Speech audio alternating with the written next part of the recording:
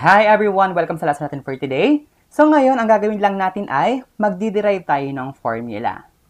Sir, bakit po? Bakit tayo magdi-derive ng formula?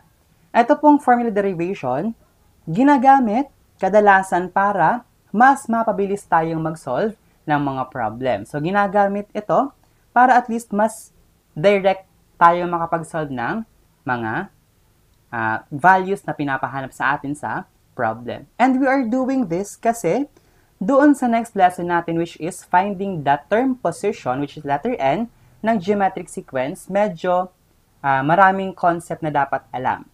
So ngayon, ang gagawin natin, i-derive natin yung formula para at least mas madali tayong makakapag-solve ng N or yung term position. So let's do that.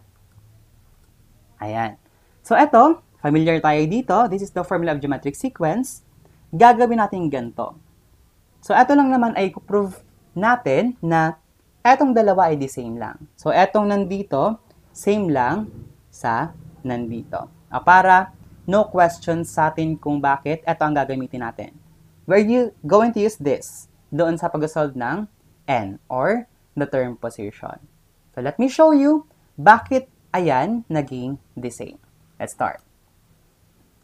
Ayan, so a sub n is equal to a sub 1 or raised to n minus 1. This is our formula talaga ng geometric sequence. Now, ang gagawin natin, kailangan maging kamukha nung kanina, yung nandito kanina. Yung a sub n is equal to a sub 1 r raised to n over r.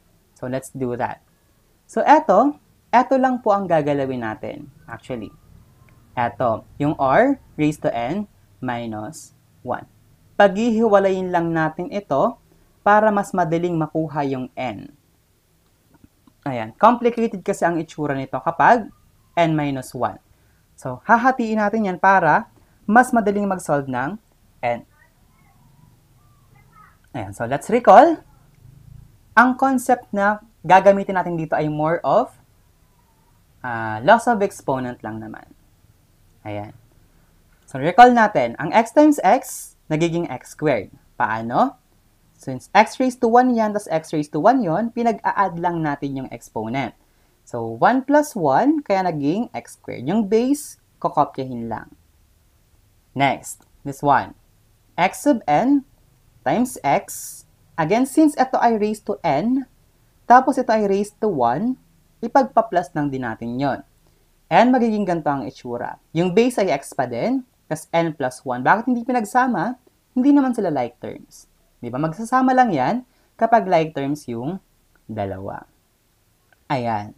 Then after, ito naman. Ang gagawin natin, what if baliktad? X squared ang given. Pwede rin kasi yung paghiwalayin. Kung pinagsama natin dito, naging x squared siya, tapos ito naging x raised to n plus 1, pwede rin natin paghiwalayin. So, magiging siyang x times x. Right? Kasi 1 plus 1 ay 2. So, tama pa rin. Ito naman, kung ito ang given sa atin, x raised to n plus 1, pwede rin natin itong paghiwalayin. So, pwede siya maging x raised to n, tapos x raised to x. Atong concept na ito ang gagamitin natin para mapaghiwalay natin si r raised to n minus 1. Diba? Same siya ng gantong itsura. R raised to n minus 1. So, since ang r raised to n minus 1, pwedeng paghiwalayin into this, di ba? Pwede siyang r raised to n tapos r raised to negative 1. Kasi kapag pinagsama yan, magiging siyang r raised to n minus 1. Right? Pinaghiwalay lang yung dalawa. Ayan. Then, ilalagay natin yan dito. Ipapalit natin itong r raised to n tapos r raised to negative 1 dito sa r raised to n minus 1. Same lang naman kasi yan. Ayan. So, substitute lang natin. So, again, wala tayong binago. Pinaghiwalay lang natin yan, pero ang value niyan ay the same pa din. So, r raised to n, r raised to negative 1. Now, recall din ulit natin. Recall natin yung loss of exponent kapag negative. A raised to negative m. So, kapag negative yung exponent, ang ginagawa niyan, kinukuha lang natin yung reciprocal. So, magiging 1 over a raised to m. And yung m dito ay magiging positive na. Again, get the reciprocal and it will become positive sa ilalim. Ayan. So, eto, bakit natin ni-recall ito? Kasi gagamitin natin yan para naman kay r raised to negative 1. Try pa natin yung isa, x raised to negative 4. Kapag kinuha natin yung value niyan, reciprocal lang niya ng 1, or reciprocal nito, magiging siyang 1 over x raised to 4. Positive na yung 4 sa ibaba. Now, since eto nga, r raised to negative 1, gawin natin yung gantong concept. Magiging siyang, diba? Ibababa lang natin yung r, tapos yung negative 1 magiging positive. So, pwede siyang r na lang.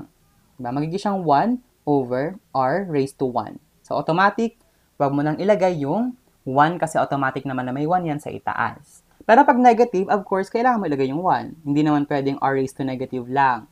So, kapag negative number, kailangan nakalagay siya. Pero kapag positive, okay lang na wala. So, that's 1 over r. So, since sabi nga dito, the same lang si r raised to negative 1, tapos si 1 over r, ipapalit natin yan dito. So, ito, papalitan mo ngayon ng 1 over r. Tapos, multiply na lang natin lahat. So, a sub 1, multiply by r raised to n, tapos times 1, numerator lahat. Tapos, yung denominator nito ay over 1. Diba? May over 1 yan dyan.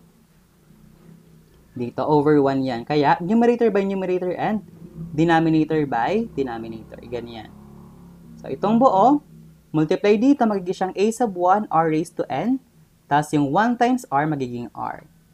Ayan. And we'll have now our formula. So, etong formula na yan, yung nasa ilalim, yan ang gagamitin natin para mag-solve ng n. Ayan. So, na-prove natin na eto pala equal lang naman dito by using the concept ng loss of exponent. So, eto ang gagamitin natin ngayon sa pagsasolve ng term position. So, ayan. Yan lang. Thank you so much for watching. I hope makatulong to sa atin yung formula na na-derive natin. Bye-bye! Thank you so much for watching, guys. I hope you enjoyed and learned something today. And if you did, please do share this to your friends who needs this lesson the most as well. And huwag mong kakalimutan mag-subscribe and i-click ang notification bell para maging update dito sa mga latest videos natin dito sa YouMore PH.